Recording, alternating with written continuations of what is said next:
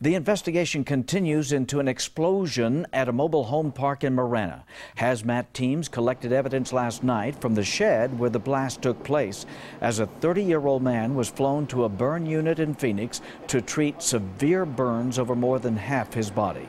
9 on your side's Christina Myers in Marana with the latest.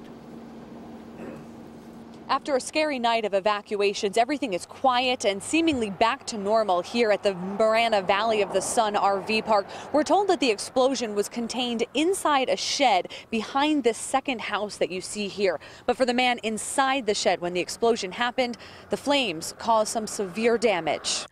Looking at this shed, you probably would never guess there was an explosion here last night. Neighbors say they heard a loud boom and came out to see a man running around on fire. The neighbor who called 911 extinguished the fire along with his family members. My understanding in talking with them and witnesses were that they put him to the ground, they rolled him around, they had a blanket and put those flames out. Captain Adam Goldberg with Northwest Fire says the man was burned on 57% of his body. But Goldberg says the blast was contained inside the shed and did not damage any other structures. We believe that's what occurred because we don't have a roof blown off. We don't have an active fire in a building.